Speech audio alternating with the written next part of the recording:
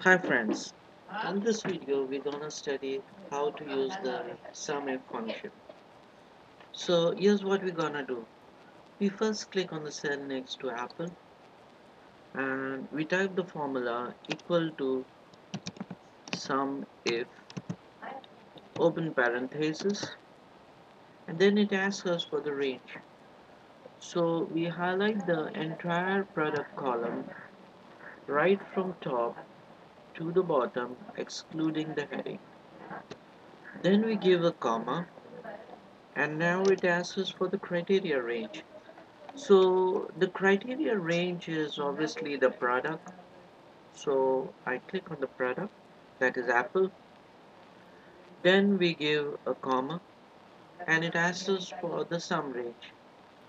So we again highlight the quantity column, obviously excluding the heading and the total which is at the bottom. And we close the bracket and we hit enter. Now we copy this entire formula down and here the result is there. Now we would like to double check our results. So the total of the quantity column on the right should be equivalent to the total of our SumIfs. So let us check that. So as we go at the bottom we see that the total of the quantity column is 5522. However, the total of our quantity column is 5440. And what could be the reason for this? So here's the check. So we click on the first formula cell and we click on F2 to see how the formula works. So you can see in the first cell the formula is perfectly okay. However, as we scroll to the second cell and we press F2 to trace the formula, we see that the formula gets scrolled one cell down and now it includes the total. As we move one cell further down, we see that the formula moves still further down, and this is called as relative cell referencing.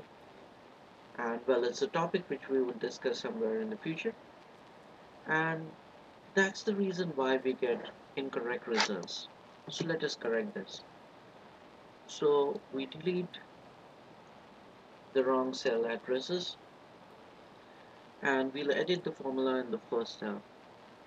So we click on the first cell and we press the edit key, that is F2, and we highlight the full cell range and we press F4, which is the shortcut to make the cell value absolute. In the same way, we highlight the last cells,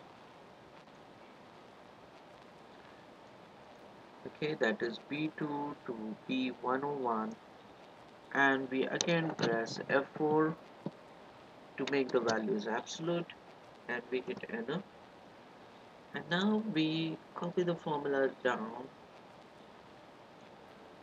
and yo, the total is 5522 and let's check the total here and here also the total is 5522.